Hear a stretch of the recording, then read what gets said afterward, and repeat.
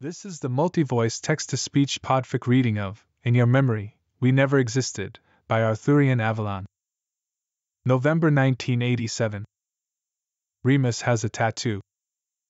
Just one, and Sirius doesn't know about it. He got it September 1st, 1981, and it sits on the junction of his hip, and reaches up to his side, the most essential bit of it all sitting just below his navel.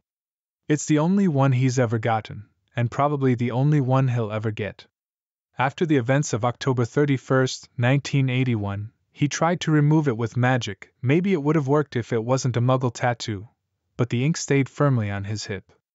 Remus begged for the wolf to scratch at it, to remove it from his body, but Moony stayed stubborn and kept it there. New scars surrounded it, but never over it.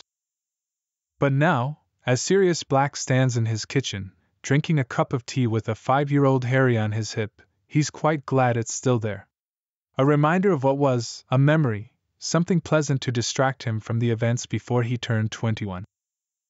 Sirius spent 2 years in Azkaban before Remus came to pick Harry up from the Weasley household, and an awfully familiar rat was the newest addition to the family. He'd wrenched the animal from young Percy's hands and stunned it.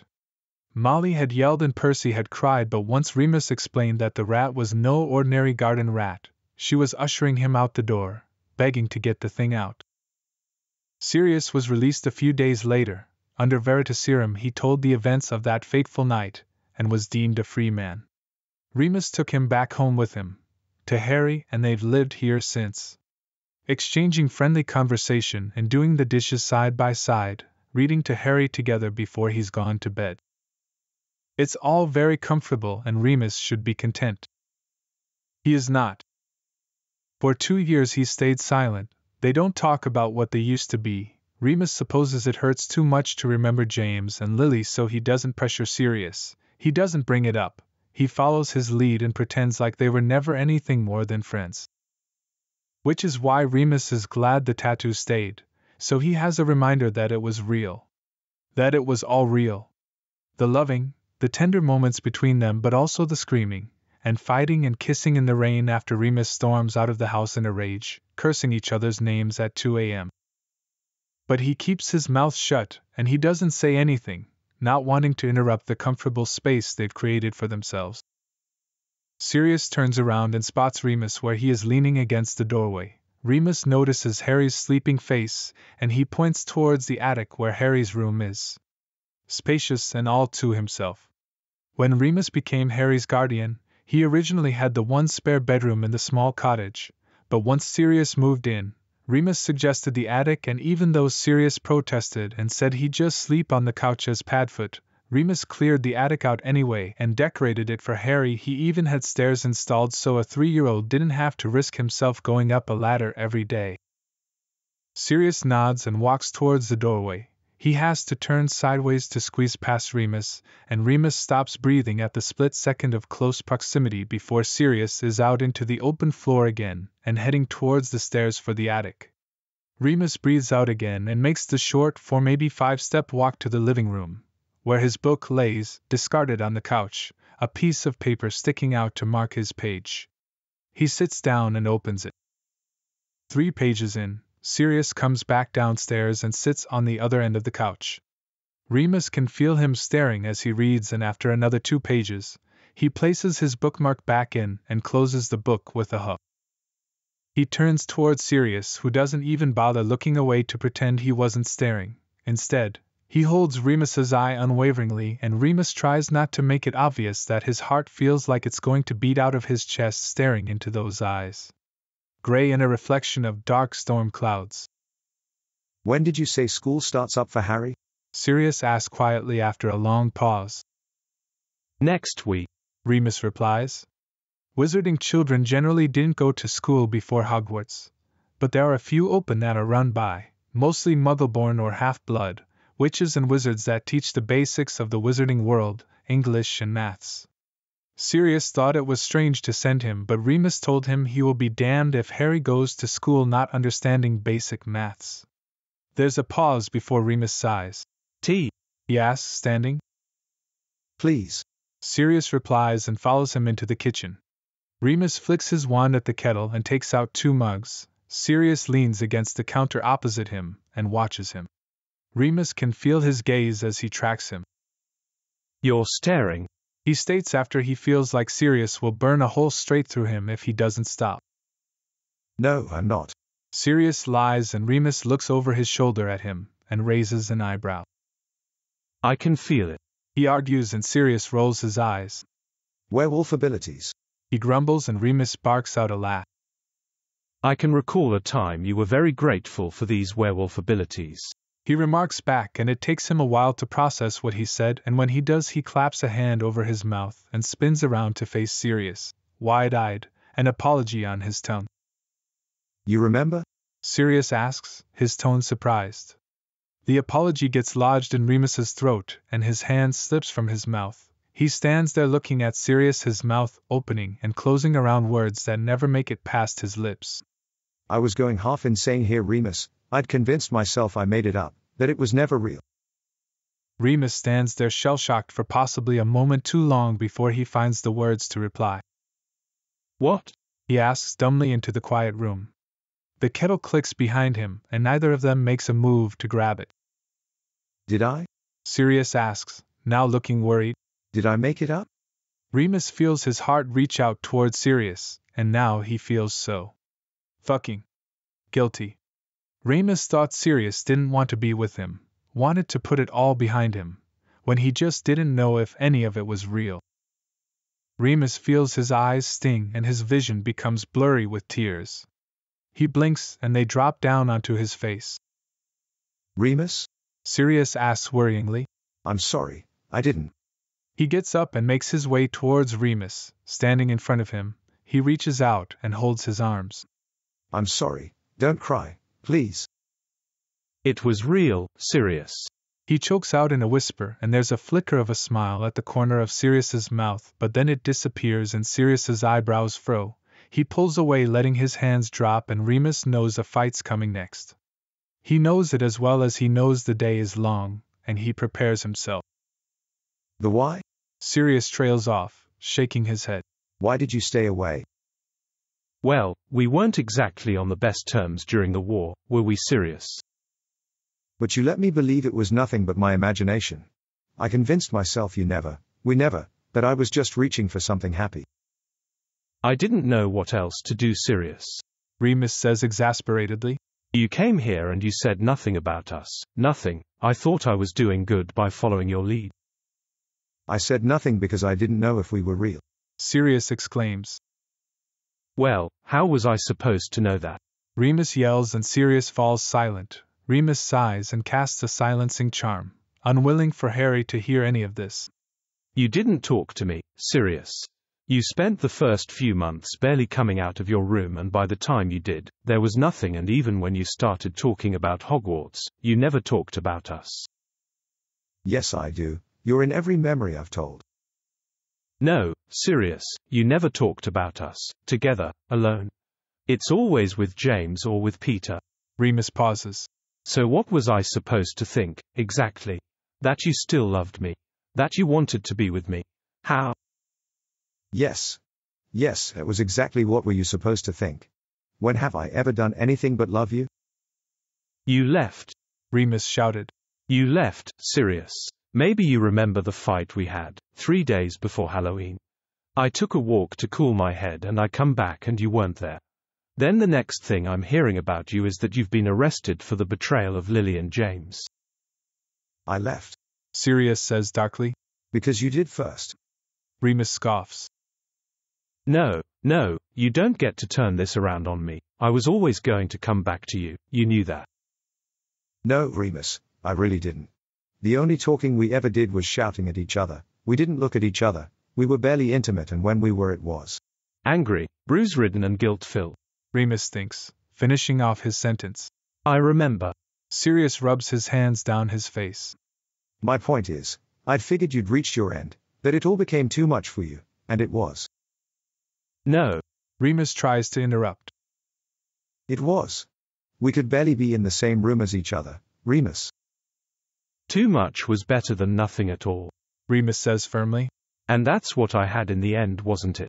Remus could feel his anger turning into sadness quickly. He's so tired of this.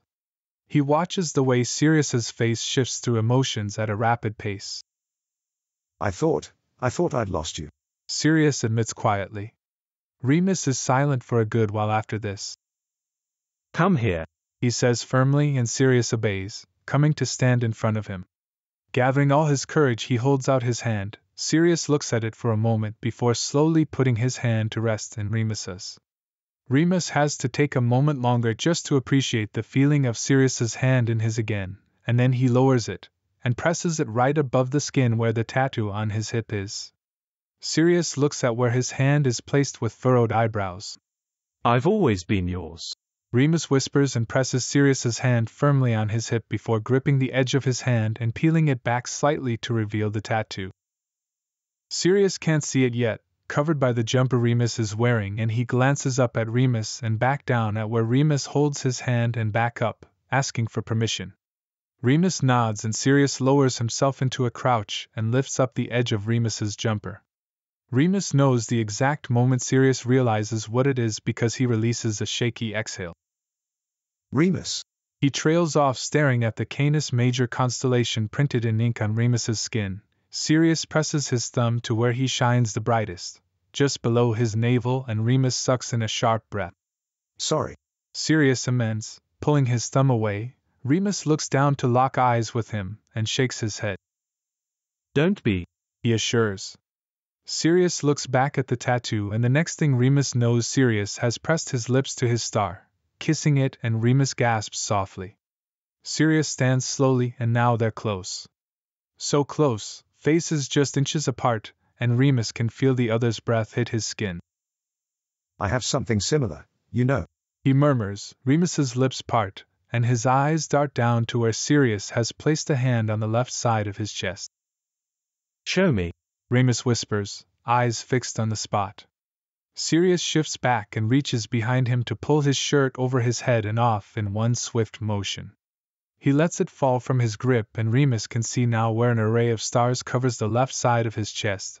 There's another one just below that, differently shaped with a specific star highlighted. Remus reaches out and stops right before touching his skin. He looks up at Sirius and he nods. Looking back down, he drags his fingers across the stars. What is it? He asks. Lupus. Sirius answers. The wolf constellation. And below it? That's Leo, the stars Regulus. When'd you get them? He asks, going to pull his hand away, but Sirius grabs it and holds his hand firmly in his between them. Azkaban, ask and bribe the right guards and they'll do it for you.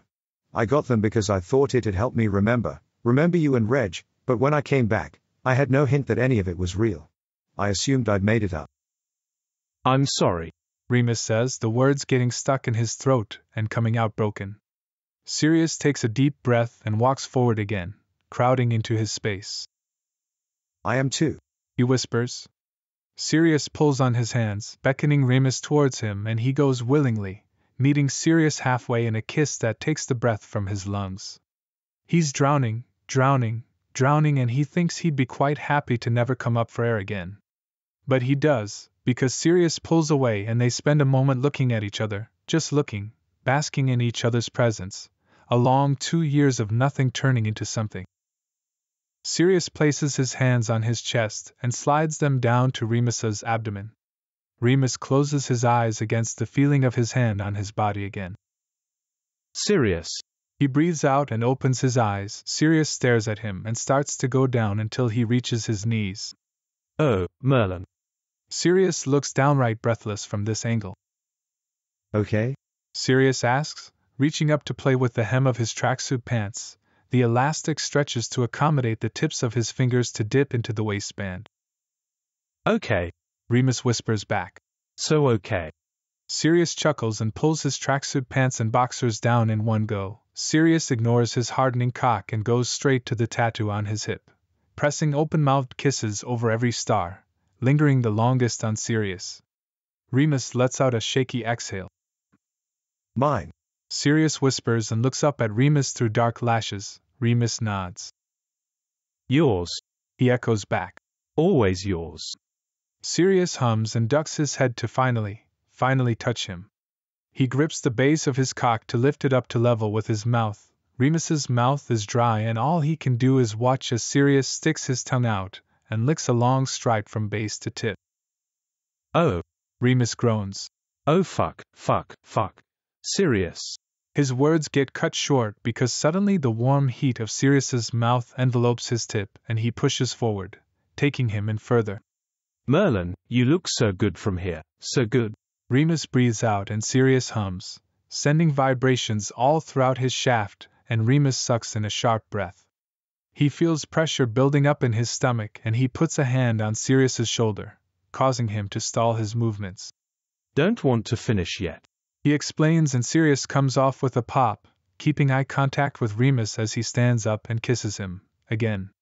Open-mouthed and hot, Remus accepts what he's given gratefully and Remus pushes at his torso and they go stumbling backwards until Sirius's back hits the counter opposite them.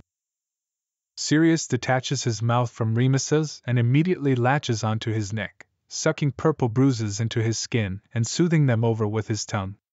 Remus lets him, tilting his head back to give him more access, and Sirius rolls his hips up and Remus grips his hips to help him. Warning, he mumbles, before lifting a hand and aiming it at Sirius's jeans. Evanesco.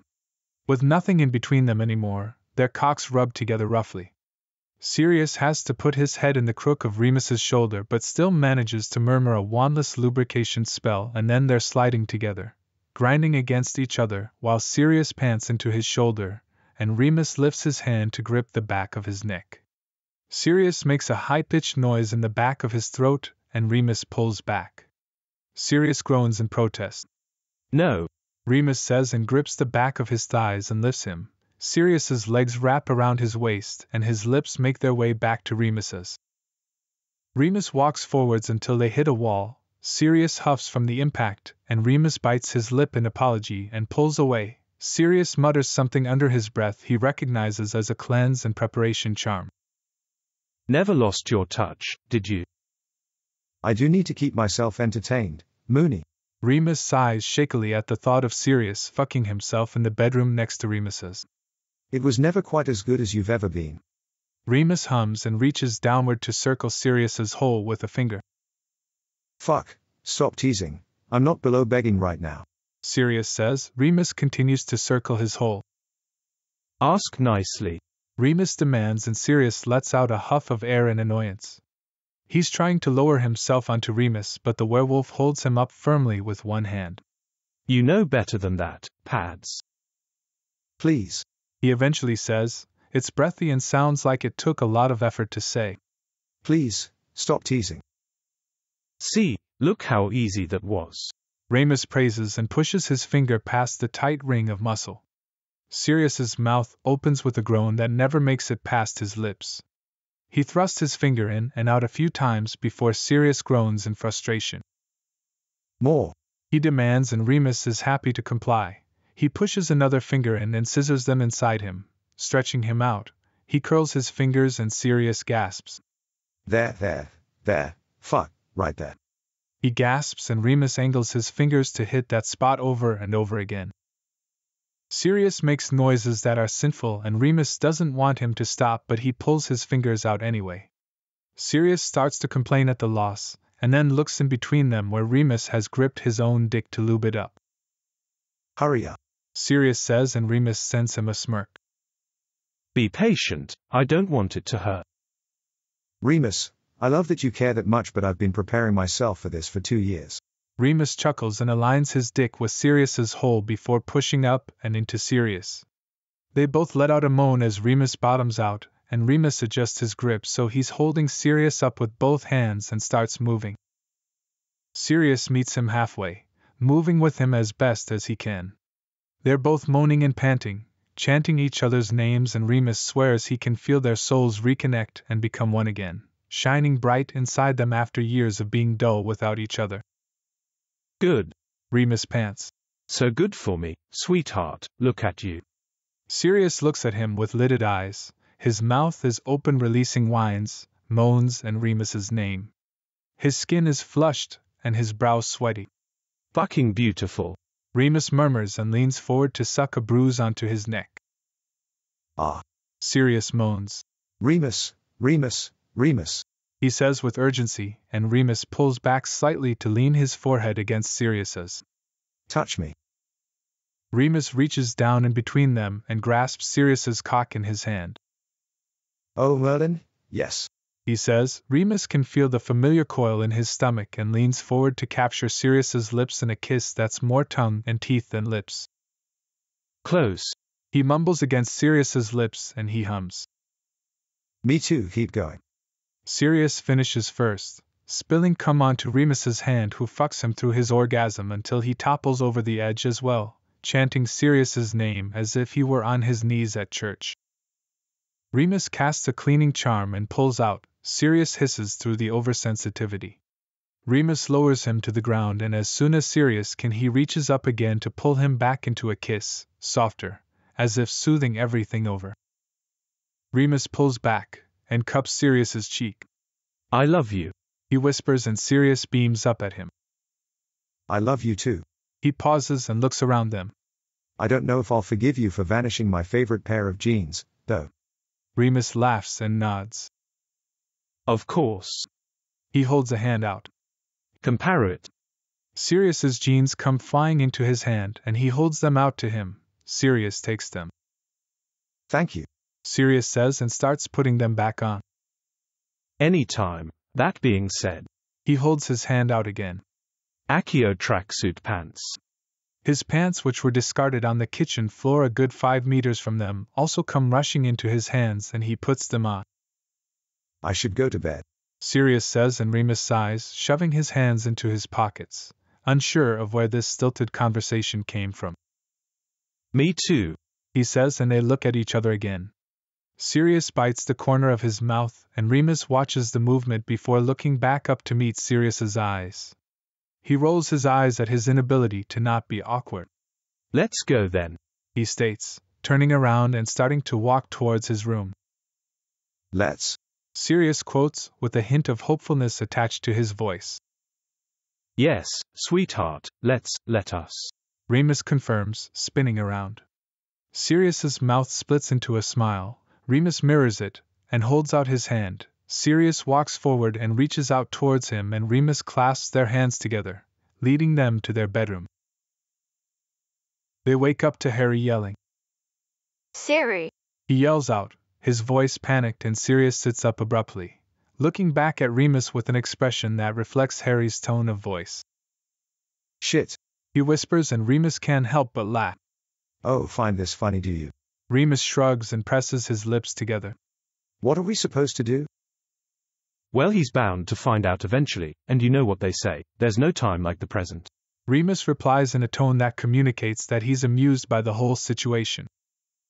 Siri, where are you? Harry's voice comes again, and it sounds a bit more desperate now. Sirius visibly gives up and accepts his fate. In Remus's room, he yells back. There's the sound of pattering feet, and then the door opens and Harry is standing at the entrance. Why are you in here? He asks, and Remus has to bite back a laugh. He composes himself and sits up. Come here, love, he says, and pats the bed. He approaches Remus's side of the bed, and Remus hauls him up to set him in between Sirius and Remus. You know how your mum and dad were together. Harry nods again. Sirius and I are together now. Now. Harry questions, and they both nod. You weren't together before. Sirius huffs out a laugh from next to him, and Remus glances at him briefly. We were, but a long time ago, we were apart for a little bit. He answers, and Harry nods at this as if it's the most serious thing in the world, and then turns to Sirius. Will you sleep here now? He asks in French, and Sirius hums. Oui. Yes, he replies, also in French. D'accord. Okay. Decor? Okay. Yes. Don't mind me, still here. Remus murmurs, and Sirius raises an eyebrow at him. Yes, dear. He replies. All right. He suddenly announces. Breakfast, what do you want, Has? Waffles. The 5-year-old replies excitedly. Waffles it is. Sirius replies, taking Harry in his arms and standing to go into the kitchen. January 1993. Remus is sitting on the couch reading when he hears the screech of the owl. Knowing Sirius is in the kitchen making dinner with Harry, he doesn't bother to get up and continues to read, but there's a sound of something dropping and then, Dad! Harry yells from inside the kitchen, and Remus breathes out a long breath of annoyance and shuts his book. Yep, coming. He calls back and stands up, making his way into the kitchen. He goes through the doorway and looks at both Sirius and Harry expectantly. Well, he asks. Sirius waves his wand over the pot and lets go of the spoon as it continues to stir itself. There's a frying pan laying on the floor where it was dropped, and Remus has to stop himself from immediately going over to pick it up. He nods to the letter in Harry's hand. Might want to read that, Sirius says with a barely contained smile on his face. Remus looks in between the two with matching broad grins and glances at the letter in Harry's hand, spotting half of the broken Hogwarts seal. What did you do? He asks accusatorily at Harry, and his son gapes at him. Why do you think it was me? He says in an offended tone. Because that's what it usually is, he replies, mocking his tone. He takes the letter out of Harry's hand and flips it over. Dear Mr. Lupin and Mr. Black, reads Albus Dumbledore's handwriting. He glances up at Harry with raised eyebrows, who lifts his arms in an I give up gesture and turns to Sirius. Je n'ai jamais un moment de paix. I never have a moment's peace, he says to him, and Sirius barks out a laugh. More ossipity. Me either, kid. Remus glances back down and continues to read. I write to request both your presences at Hogwarts School for Witchcraft and Wizardry from this year onwards as professors for defense against the dark arts, Mr. Lupin, and transfiguration, Mr. Black. What? Remus exclaims and snaps his head up to look at Sirius, who laughs. Continue reading, he says. Remus looks back down. Mr. Lupin, while teaching at Hogwarts you'll be provided with Wolfsbane potion, so there will be no need for the shack. This will be brewed by Professor Snape. I understand if you have some concerns about that, but allow me to ease them. Severus is under my orders, and deliberate tampering with the potion will result in hefty punishment. I do hope you consider and accept my offer. If you have any questions about pay rates or working hours around a full moon for both you and Sirius, please feel free to owl me. Regards, Albus Dumbledore. Quite ridiculously, Remus feels laughter bubble up in his throat. He lets it out, and he just starts laughing. He can feel the concerned glances of Sirius and Harry in front of him, but it just makes him laugh harder. Il va bien? Is he okay? Harry asks. Je n'en ai aucune idée. I have no idea. Sirius trails off. Remus, love, what's happening right now? Abruptly, Remus feels tears blur his vision, and he looks up at them with a massive smile plastered on his face. I'm okay, he assures, and lifts a hand to wipe under his eyes where the tears had just fallen. Oh my God. So are you guys teaching, or? Harry asks, and Remus nods his head vigorously. Yes, definitely yes, we are teaching. Remus replies, and Harry smiles broadly. Thank Merlin, holidays are going to be so much easier now. Sirius says, and Remus chuckles. I suppose they will be. Remus replies and walks over to his lover, who wraps an arm around him, pulling him into a chaste kiss. Remus holds out his arm and Harry comes over. Sirius and Remus wrap an arm each around him. And in this memory, Remus hopes they'll never wither out. Venite. Thanks for listening to this text-to-speech podfic composed by Burning Aurora.